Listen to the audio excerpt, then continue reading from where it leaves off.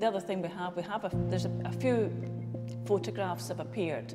I think there was a photograph taken of the scene with an X where we assume is the wounding site. There must have been some blood or something on the road. We only have one other casualty, I think, at the time.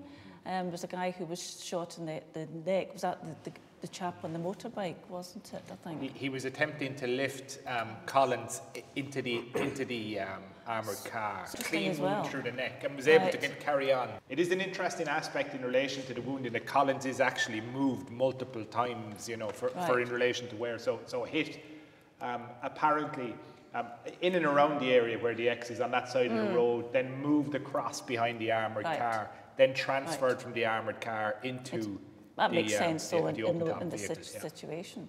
But the woman who took the photograph, or the girl who took the photograph, or one of the photographs of the scene, she went to the scene and she had been given a little box brownie. Her name was Agnes Hurley, and she took a photograph of the scene.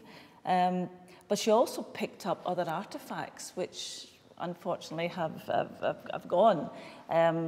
She talks about picking up bullet casings. And I think there was a collar as well, which may well have come from the chap who was shot thereafter, because there was some blood on it. I mean, I think if you just put it into, you know, a box as a keepsake, it's not going to be able to stand up in court. But could we have got anything from that? I mean, using again with our 21st century heads on, would it be of any value to look at those things? Oh, absolutely. I think it'd be very interesting to see the collar.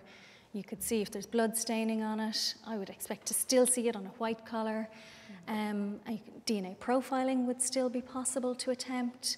So you could see the source of that blood and see who actually owned it or who was wearing it when they were bleeding.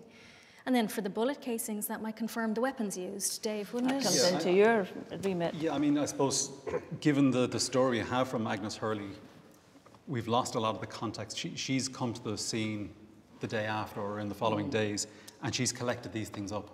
Now, from the point of view of a crime scene investigation or a forensic investigation, that's sort of frustrating, because therein you lose all the context of it. Yes. The big information you're getting from these is where they are, because they will locate guns and guns will locate shooters. So her gathering these things up and collecting them and keeping them, while you certainly can look at them, they'll tell you a lot about the weapons that were used.